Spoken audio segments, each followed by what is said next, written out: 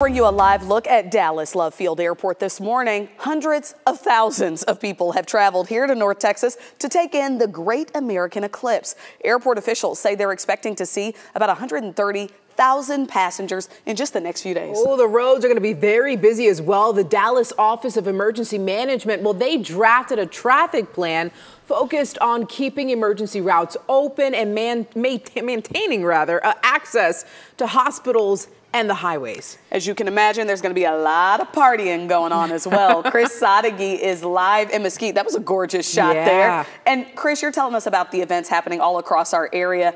Everybody's excited. The day is finally here.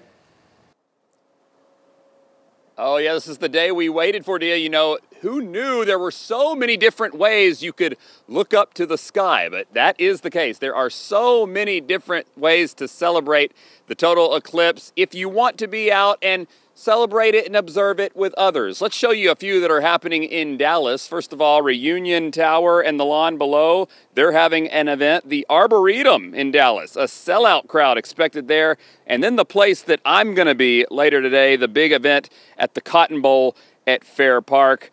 Thousands of people looking skyward. Across the way in Tarrant County, Grapevine Main Street, they always are up for a celebration. We know that, and this day no different. Also, the Fort Worth Museum of Science and History will have a lawn party with science experts on hand to help explain exactly what is happening with the eclipse. Lots of other fun as well. Elsewhere, South Fork Ranch in Parker, Addison Circle Park, and Ripley's Believe It or Not in Grand Prairie also holding some fun events as we count down to totality. Too many events for me to name here, but if you go to WFAA.com, you can see the full list. We've compiled them all. You're not going to have to go very far, I'll tell you that. There are lots of them. Hopefully you have the day off. Hopefully you have glasses, and hopefully you enjoy this piece of history. Speaking of history, this event here in Mesquite, you're going to want to see this. I'll explain coming up in 30 minutes. Dia, back to you.